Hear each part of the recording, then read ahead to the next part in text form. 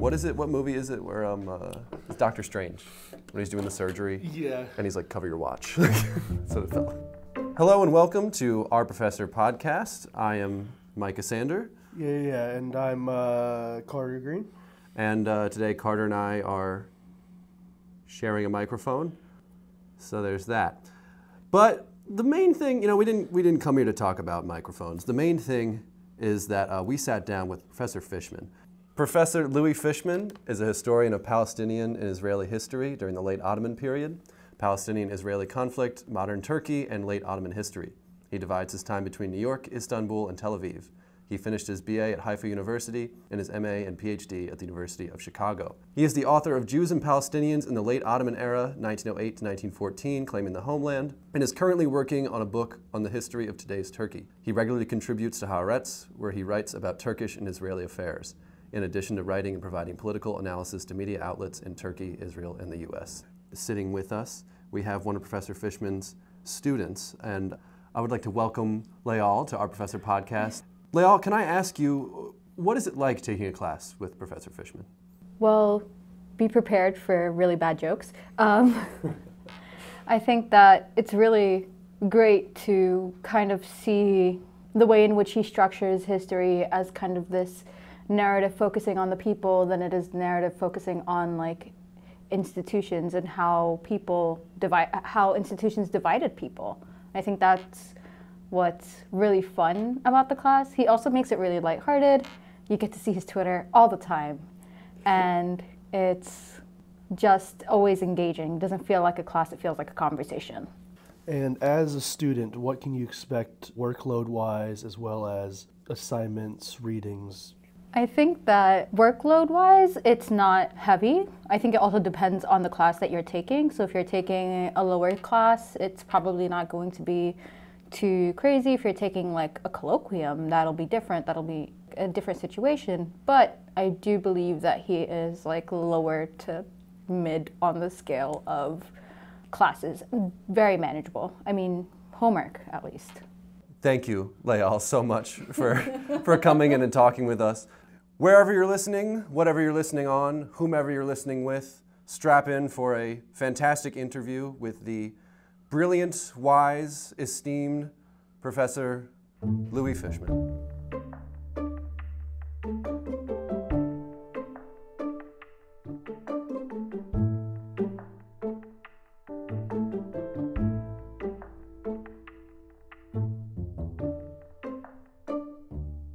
That was a good answer, right? Yeah, that was a really good answer. I'm so sorry. No, I can. Don't worry, I can do it. Dealing with amateurs, I'm sorry. I can do it again. Okay, so start over again. 1, 2, 3, take 2. So, why did you choose your area of study? Did it change over time? And was there a particularly important professor or mentor at any stage of your education? Thanks so much for having me.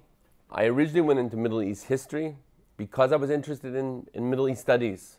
I entered Haifa University as a BA student. I had already done my prep program at Tel Aviv University. I got to Haifa. Haifa is a really interesting place.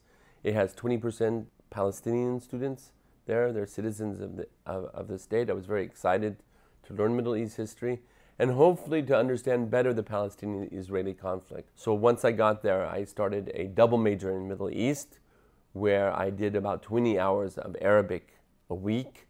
And it was an eye-opener. First of all, Arabic, we know that there's spoken Arabic and there's written Arabic. We're doing written Arabic. So that doesn't really help you meet other Arabs or speak or, engage in Arabic. But over time, being at Haifa University, I also developed more political activism, which actually was the reason I went in. I started already as someone young. After I had immigrated to Israel, I was involved in leftist parties, smaller parties.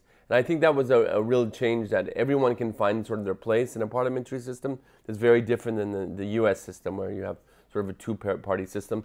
Later on in my life, I understood there's caucuses and there's different things like that, but I'm very removed from US politics overall. I started studying, it was great, but what I did not find was the history of Palestine. We had the history of the land of Israel. We had great studies on Syria, Iraq, Lebanon. And I decided at the end of my studies, finishing my degree, not just in Middle East studies in the end, but also in Israeli studies. There was two components of this. It was Israeli law and Israeli Labor Party studies. So I felt that I had that side down really well. And I ended up going to Chicago to do my PhD, my MA PhD, where I studied with Rashid Khalidi, who is at Columbia now. He's sort of the most prolific writer on the history of Palestine.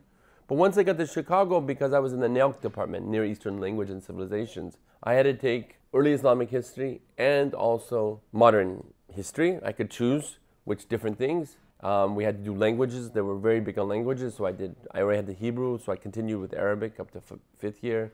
And then I started Turkish towards the end, which we'll get to in a second. So overall there, I was able to develop my Arabic studies through also, it's an Orientalist department, but not in a bad way, in the sense that we had one of the best scholars, a woman scholar, Wadad al-Qadi, teaching us the Quran, for example. So I did a whole year class on the Quran, me and two other students. We're 3 students, and today they're top scholars in Quranic studies. So I was interested in this, but I never left my interest of Palestinian history. And that's really where I got to my topic, which we'll talk about in a second, which led to a book, so forth and so on.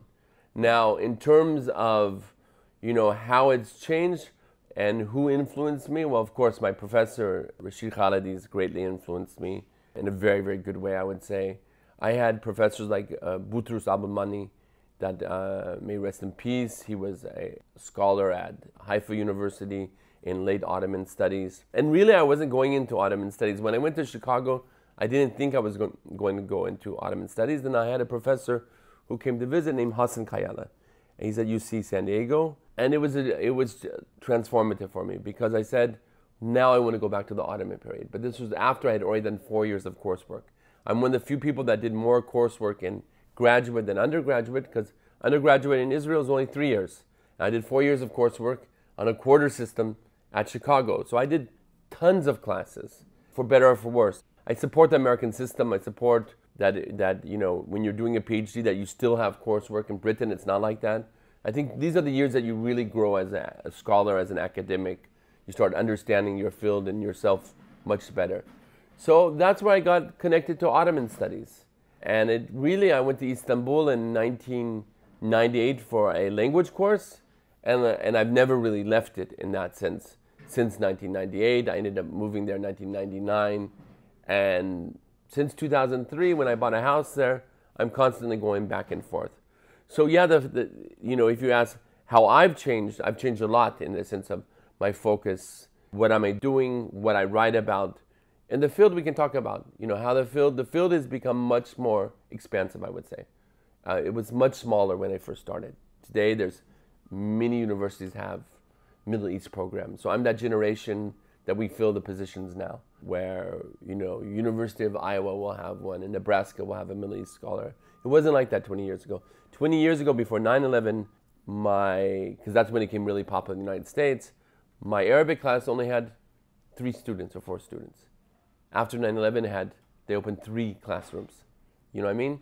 So this is the field's changed a lot since then, I would say, for the better. Also, really for the better in the sense. That's it. There's been arguments in the field of history where modern factors affect how we interpret history in all sorts of ways. As someone who works with journalism and modern things as well as history, how does your journalism affect your history work and vice versa?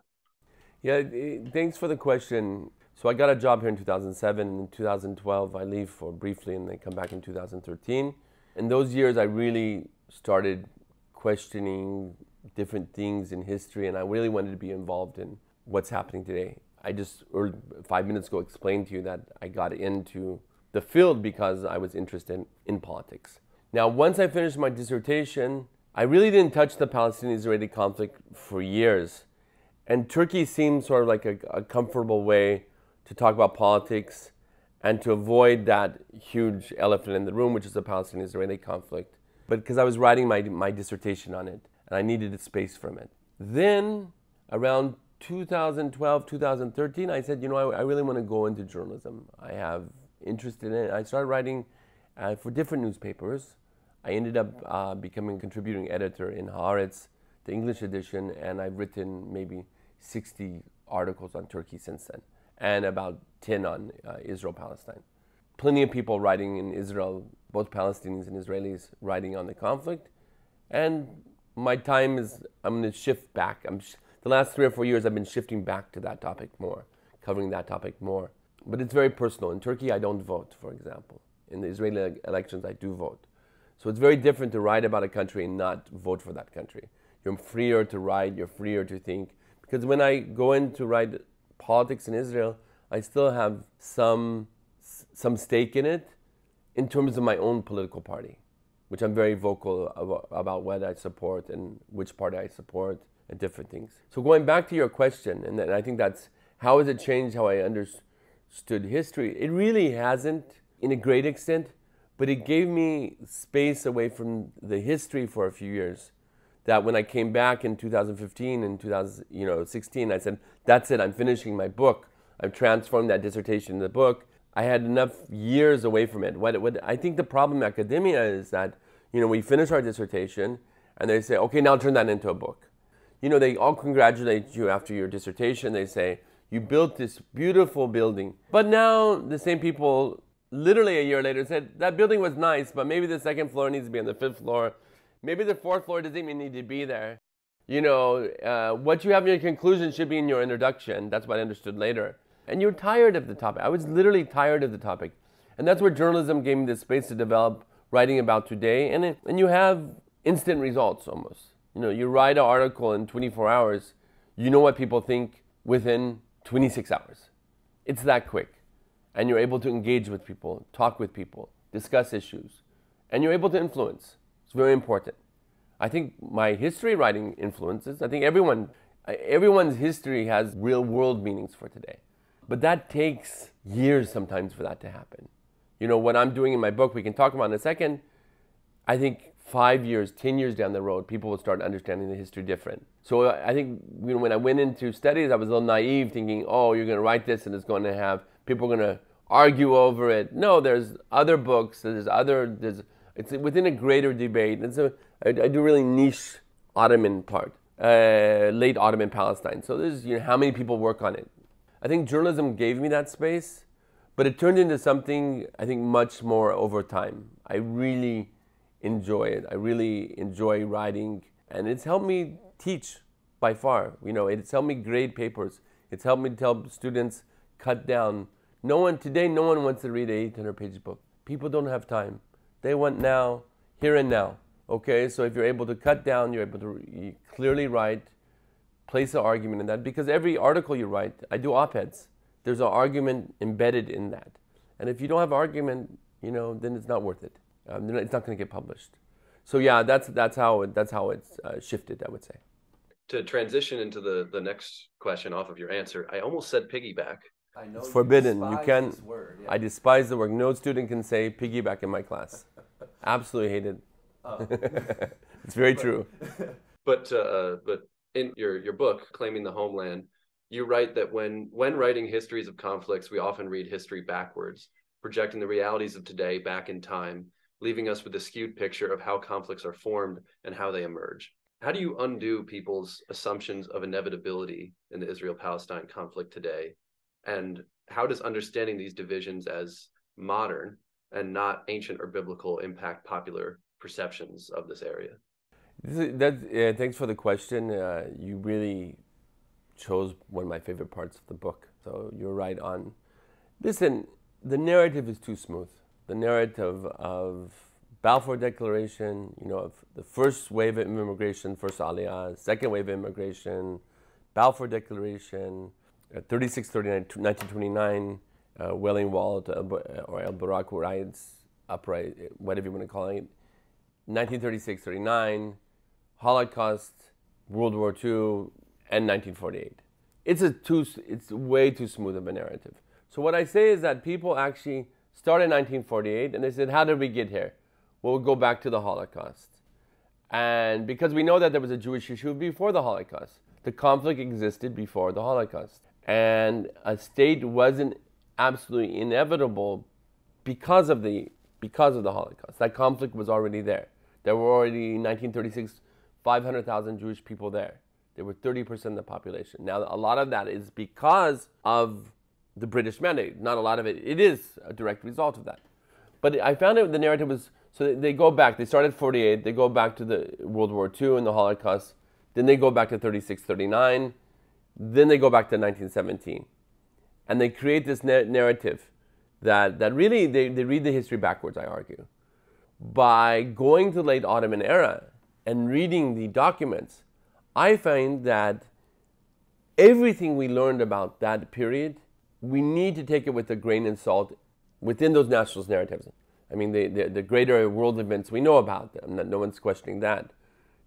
But placing it within the Ottoman, placing Zionism within the Ottoman context, placing the Palestinians within that Ottoman context, you have a very, very different picture. A different picture emerges where Palestinians are actively trying to defend their homeland or claim their homeland, and the Jewish community is seeing a new type of Zionism that's very different than the settler colonial Zionism that we see in the post-1917 era, where they're Ottomanizing, where they're becoming Ottoman citizens, where they're fighting in the army, where they're trying to lobby on behalf of the Jewish community in Palestine to be autonomous Jewish community, national community, which doesn't equal borders. It doesn't equal an independent state. This is something completely new.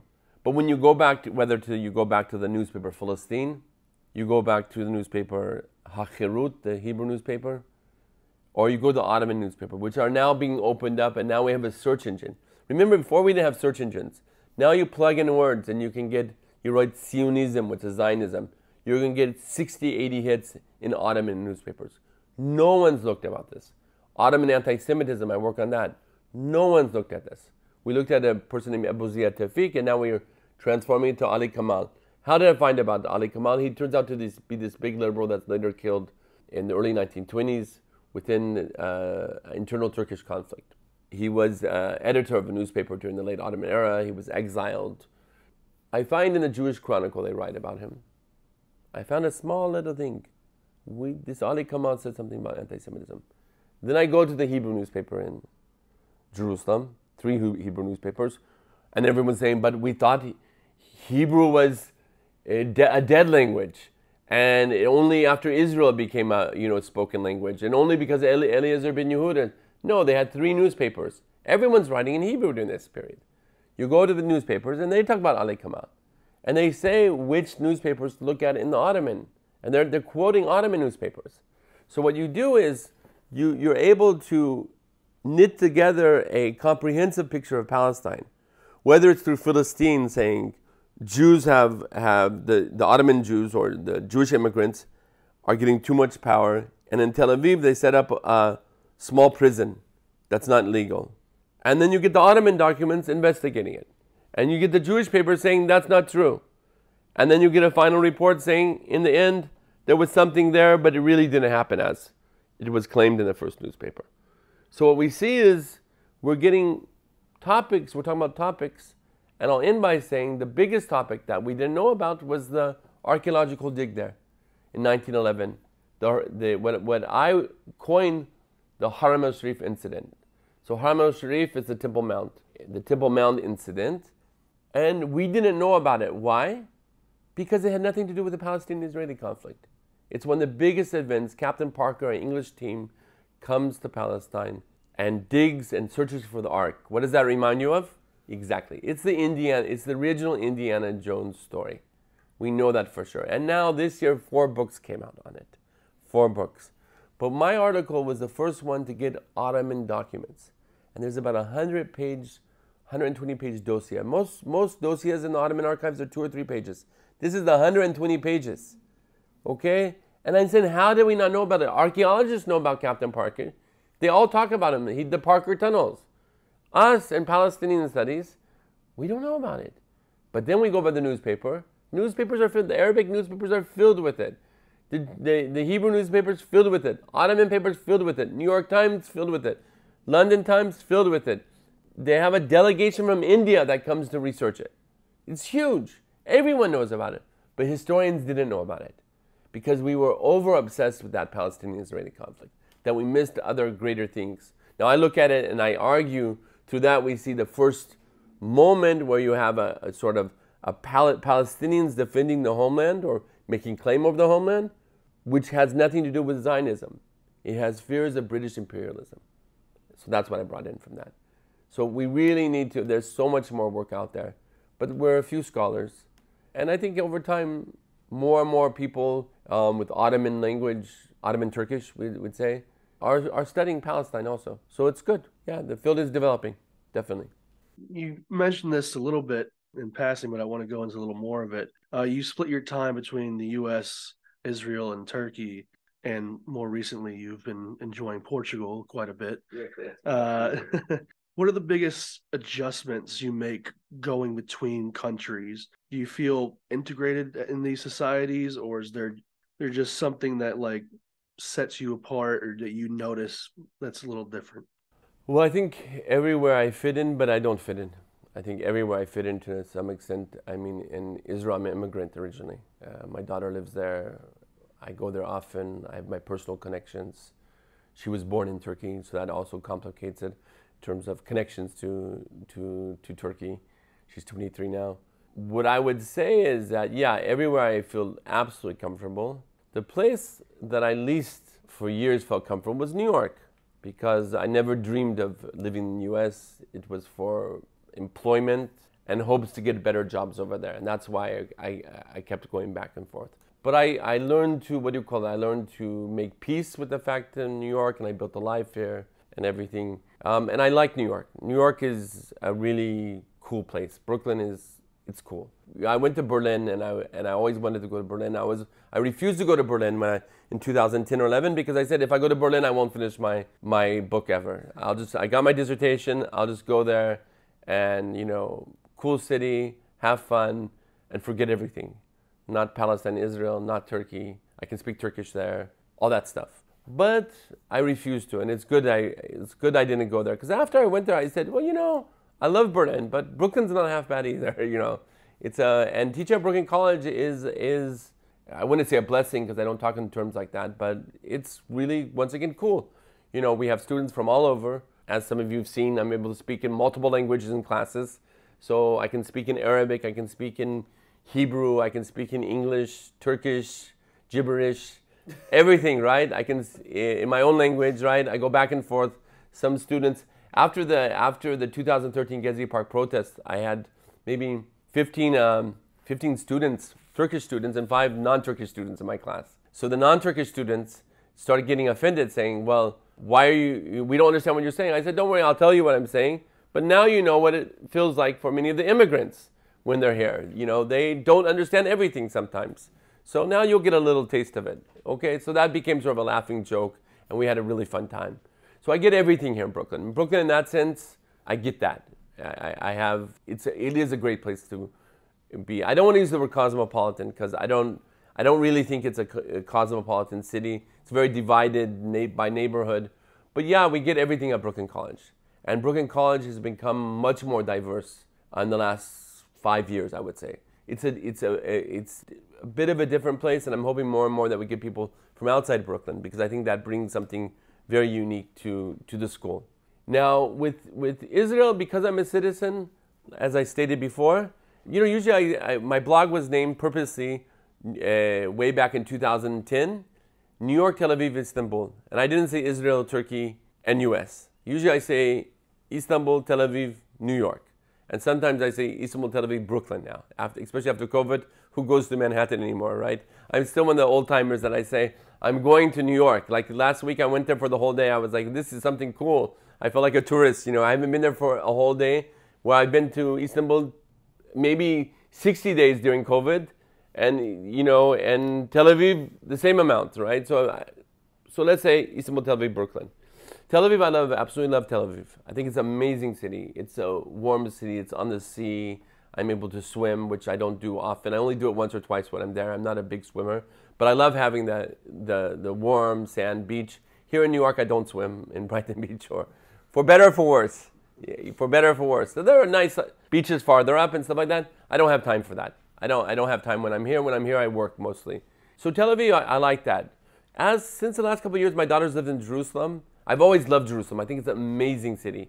And when I did a study abroad there, in the second week, we can talk about study abroad, because I think, give it a plug, I took students there. And I really like being in Jerusalem because it's something different for me.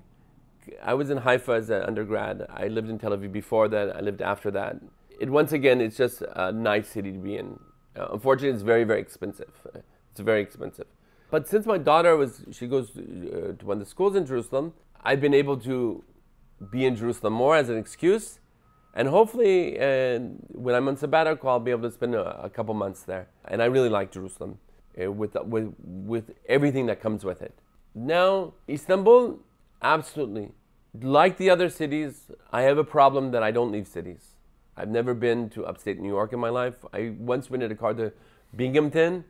I rented a car in the morning, I came back in the evening. I gave a talk, I had dinner, and I came home at like 11:30 at night. I left at 8 in the morning, came out 11:30 at night. Because that's, I have a syndrome that after I leave cities, I get a little nervous that I want to be in a city.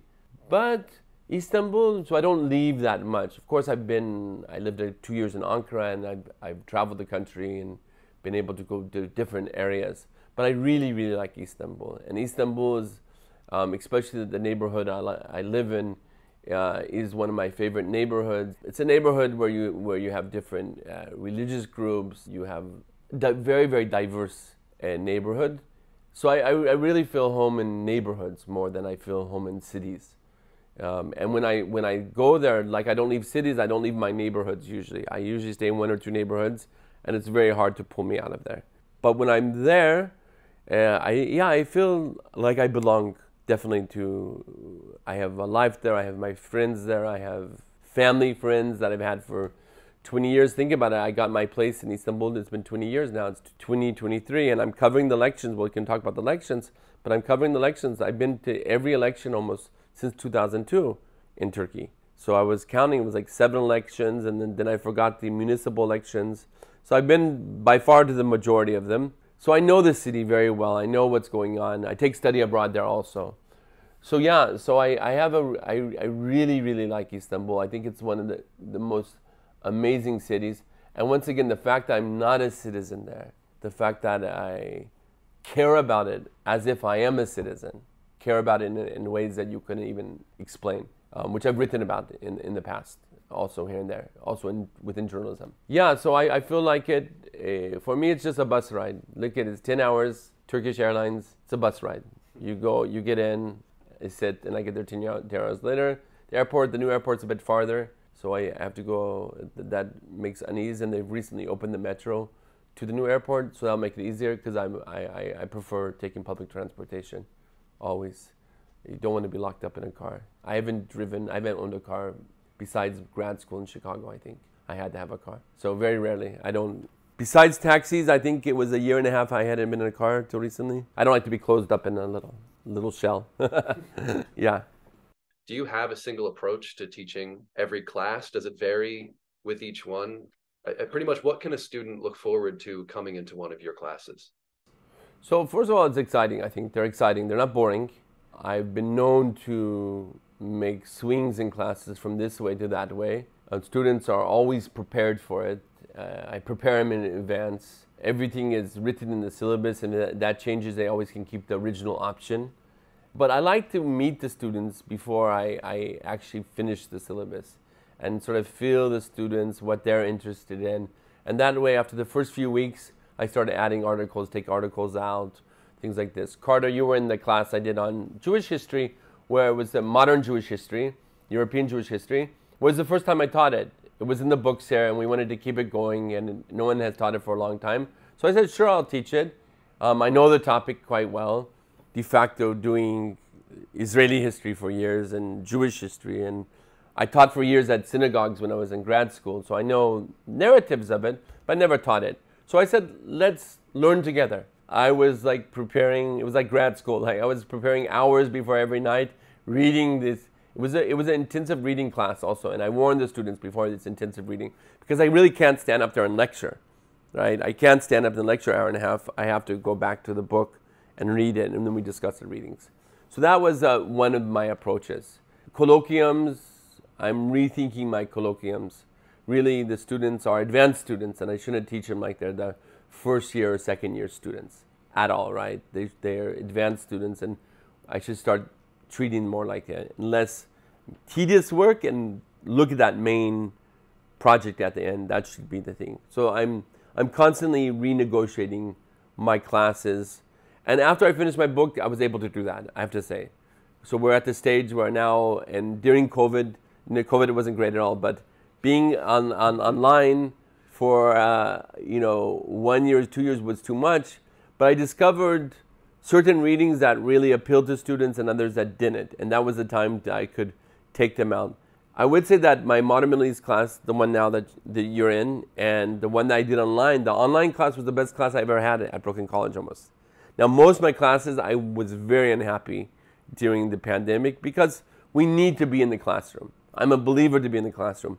But the dynamics were so good in that class, we didn't feel that. We felt that we were in a classroom. So it happens.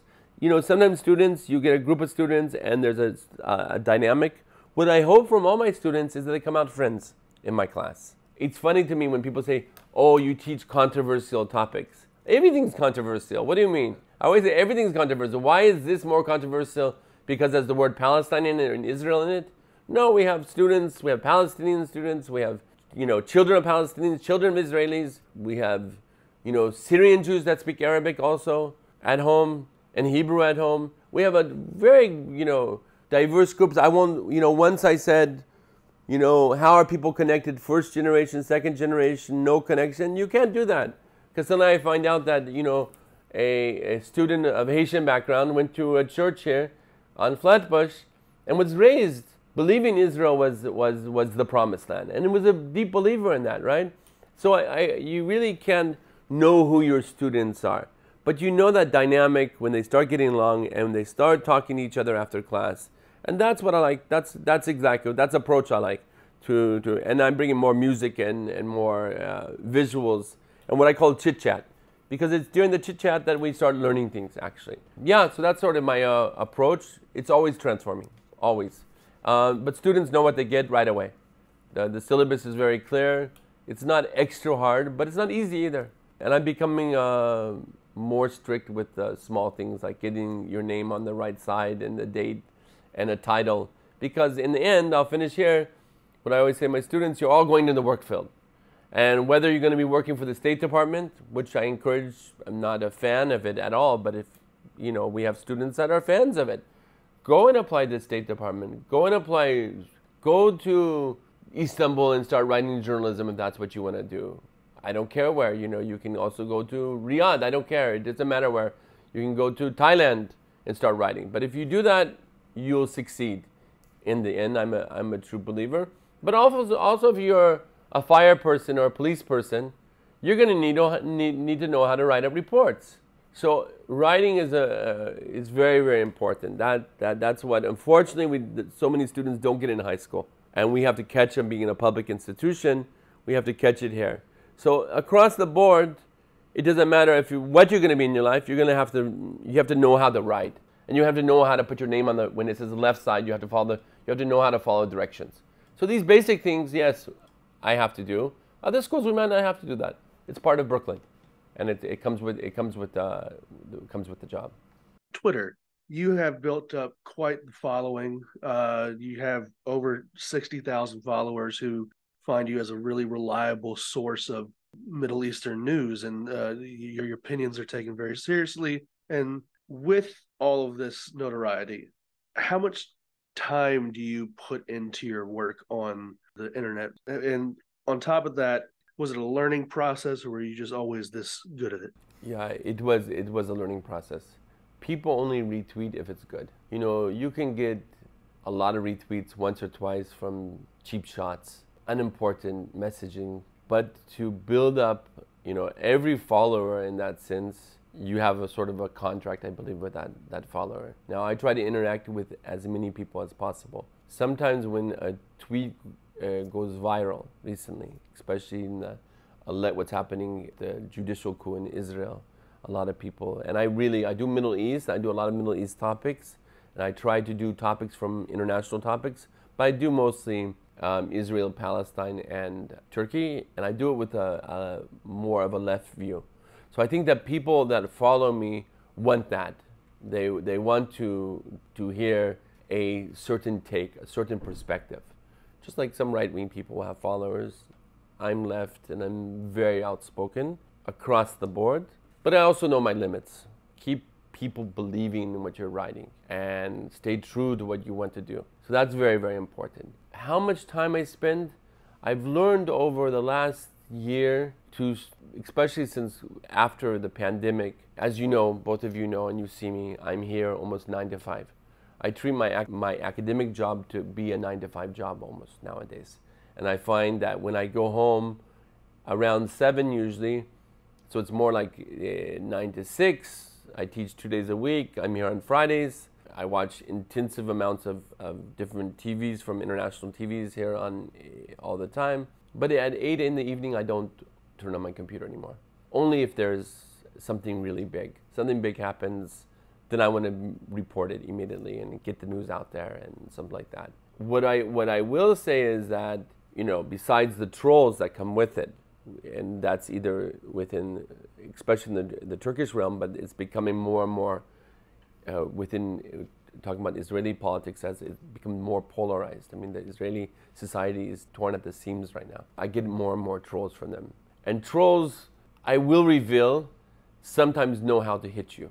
They know how to, they say the worst things and they're like, that really hit, like, wow. And you want to curse back at them. But I just usually just block.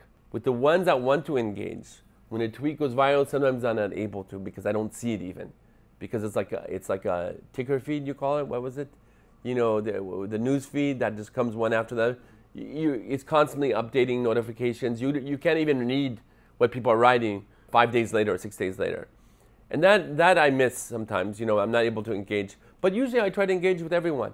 And as long as they're respectful, they have a different point of view, I answer, and I think that's also very important because I like the human part of it. I really like the human engagement, and I've been lucky because I meet a lot of people there. I've met very few people face to face from Twitter, but that, like the terrible earthquake in Turkey and Syria, I immediately said, I can't do Syria, I can do Turkey. And that is, you feel that you're doing something more, right? You're doing something more, you're getting news out, and you're able to direct people to where they can contribute money, donate money to help victims. And that's a huge power that you have right there, right? So I really researched, I found 1 or 2 people. One of them was a professor at NYU. She was donating money directly to families. So I put all my energy into that because we could actually see where that money is going. And I was able to help a family that I know also. That had contacted me, they needed help, and I was able to direct them to her. And yeah, so that in that sense, Twitter is sometimes really fulfilling. I even think in my book, my followers on Twitter and Facebook less so now. Facebook is not really there anymore. But I'll end by saying that I understand why there's the Facebook people and there's Twitter people, and I'm really Twitter because I don't have time to go into these long, soul-searching conversations. No, we're dealing with a topic, we write about that topic, we move on to a new topic. So Facebook is great for the ones that just love to dig into it. I'll end by saying that Instagram I want to develop more because I love photography. But the last year or two I've sort of slowed that down, and maybe I'll go back to it more. But for now, just Twitter. Our worlds are shaken up by politicians all the time. All the time in Turkey, now with the judicial coup in Israel, our world's Trump in US, right? Our worlds are shaken up. We wake up in the morning and politicians who think they have more power than they should, they ruin our lives sometimes from the moment you wake up. But I try not to look just at that because, I'm trying to do something different. But when it came to Twitter, when the new owner came in, Elon Musk, and things aren't working the same way as they were, and things are breaking down, and And you're like, wow, now I have to deal with it here also. So in that sense, hopefully things will settle down and it's sort of smoothed out. But yesterday there was, during the opposition candidates being announced, and suddenly Twitter in Turkey, and suddenly Twitter breaks down for 2 hours. I'm like, no, not now. This is when we need it, So that hopefully things will smooth out with Twitter also, because it's a great site for getting information, for getting news. Do you have any current work that you're looking forward to? Maybe new classes or ongoing research, your next project? Great that you ask. I started officially in December. January, I didn't travel for the first time. I sat in my office. I'm working on a book on the Erdogan years in Turkey, the last 20 years. It was going in the directions of looking at resistance movements within Turkey and how they remained resilient in a growing authoritarian society, state, versus looking at what went wrong during the Erdogan years. And after the earthquake, I think what went wrong during the Erdogan years might be the overall theme of the book, with the resistance in there as a chapter. So this year, up until January, even September, I hope to have a draft done. That's what you'll start seeing me here at nights also, writing at nights and mornings. I might maybe go to lections to cover them during the spring break, I've decided just recently. And then I had study abroad, and I'm doing study abroad specifically in May to be in Istanbul, to be able to meet many of these groups again, because I bring my students to different groups and professors, and I'll only be thinking about Turkey during those 3 weeks. Only thinking about Istanbul and my students, and teaching them and meeting new peoples and going places and rethinking different ideas. So hopefully by September, December, that's going to be worked out. And then I'm going to a massive new project on rethinking the whole Jewish community in Palestine during the Late Ottoman Era. It's going to be an extension of my book, but it's going to connect it with questions in Istanbul much more. And it's going to really, hopefully, give a completely new narrative that no one's had before, and hopefully shake up that world. The thing is, I'm in Middle East studies, there's Jewish studies, there's Israeli studies, and I'm hoping that this will infiltrate those much more, that they will seep over into those much more. Because when I was younger, I was very obsessed, I think, with doing the other. Okay, I don't know what that means, doing the other, but Palestinians, the work on Palestinians, it's underwritten. But later on I understood that, yes, there's so much on the Israeli Jewish community, or what in Palestine, the Jewish community in Palestine, or the Yeshuv, we call it, that really needs work. But that's going to be like a 3-year, 4-year project. So that's why the Turkey project, is going to go in quickly, and then I'll go to this major one, which I hopefully will start research during my sabbatical next year in the archives in Israel and Turkey. Thank you for answering all our serious questions and everything. We just have 5 more very quick, fun questions that is no thinky, just whatever pops into your head first. I'm ready. All right. What is your favorite book? Right now, I don't. I thought about that because you mentioned that you might ask some questions like this. I don't really have a favorite book. I would tell you, I like history books. I'm reading a book right now called Losing Istanbul, and I'm really excited to read it. So every book that I choose to read, when I'm reading it, then I'm going to. But that's what I'm reading right now. It's called Losing Istanbul. It's about Arabs following World War I. It's written by Professor Mustafa Manawi. And I'm really looking forward to. I've just started it. I'm completely have just dived into it. So that's what I'm reading now. Do you have a favorite food? Foods are difficult for me because I bring food mostly every day. I don't eat out that much. I try not to eat out too much. I mean, in New York, it would probably be bar food. Just junk food. I just love it. Because I travel a lot, I love Turkish food. But when I'm in Turkey, I try to eat at home also. I eat a lot at home. I love going out to what they call meyhane and tavern and mezes, opening up a table, they call it. You have raka, the drink, and you spend 4 or 5 hours with friends talking over food. So it's more, for me, it's not the food, it's the people that you sit with, definitely. In Israel, if I did that, I would be completely broke. Completely, if I just opened up a table for 5 hours and just... In New York also, by the way, absolutely. New York has got ridiculously expensive that I don't really enjoy going out when I come home and, a few of us go out and the bill comes $500. you know, and you've had one or two drinks, and the food wasn't that great, and so that it's a problem with this thing. But Tel Aviv, I love street food also. I love different types of food. So I don't have a favorite. I don't have a favorite food, but I do like. I like what I like, and I don't like what I don't like, and I can't tell you more than that because I don't know really what I like. Yes. Do you have a favorite non-work activity? Non-work activity, being with friends, going out by myself sometimes also. I love going out. I'm a night person, so I can spend all night out. I can see the sunrise. I don't like seeing sunrises, but I like going out, intensive at times. But as long as I get back before, I like meeting the holy people when they come home. When they go out, I mean, they go out and I'm coming home. That's considered a fun night. We greet each other on the street. Good morning. They're either going to the synagogue or the mosque or to the church or something like that. Once I flew into Germany, because I'm not all night. I don't. When I see sunrises, I see all these people coming out of club at 10 in the morning, and I was like, wow. And the people were going to church at the same time. There was a church very nearby. So I said that would be pushing it for me. But yeah, I like going out with friends, and I like also walking. I love walking. Every day I walk to school and everything, so I love that. Looking at new neighborhoods and going out to clubs and stuff like that, yeah. Well, what's your favorite thing to do in New York City specifically? Specifically, exactly what I just told you. Yeah, just same everywhere. It's the same. It has to do with going out and then walking home or walking there. Once I was going to Williamsburg or what is it? The other big neighborhood. I can't believe it. Bed-Stuy. Okay, not Bed-Stuy, Bushwick. I don't really go to Bushwick. It's too far for me. So once I look at Uber and the train was like an hour and a half there, and I look at Uber. It was like from my old house it's 3 miles. So I said, oh, I'll just walk, And I got there almost at the same time, a little longer.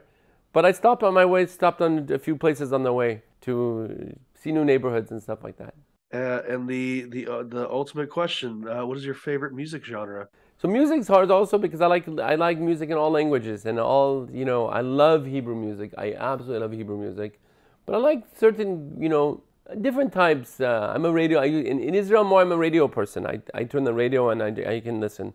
In Turkish I have I like Turkish rock at times. I love Turkish pop. Turkish pop is its own genre that we learn about in our class. But I like folk music in Turkish also, the old saz. And when my students go abroad and study abroad, I try to take them to different places so they can see the many different types of music. And the U.S., when I was young, I loved the, British 80s, whether it was death punk or whether it was new wave or what we're talking about in the past. Yeah, I like that. But I like things that are happening now also.